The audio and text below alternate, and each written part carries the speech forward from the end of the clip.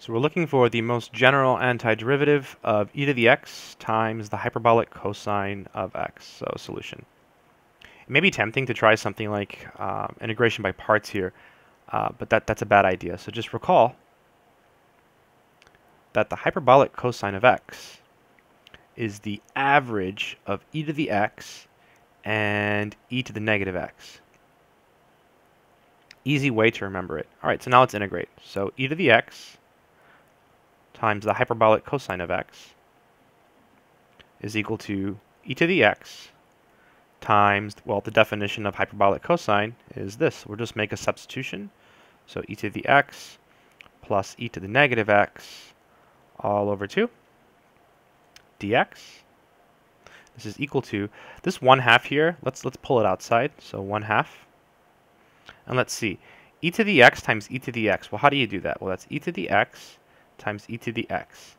That's e to the x plus x. That's just e to the 2x.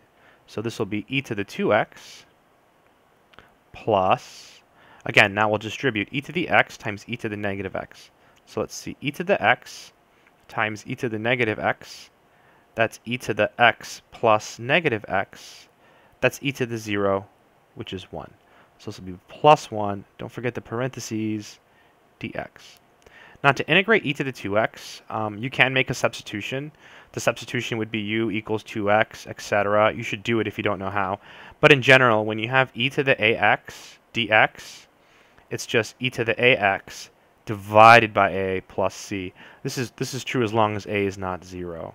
So in this case, we just have 1/2 e to the 2x divided by 2 plus 1/2 times x, because the integral of 1 is x, plus our constant.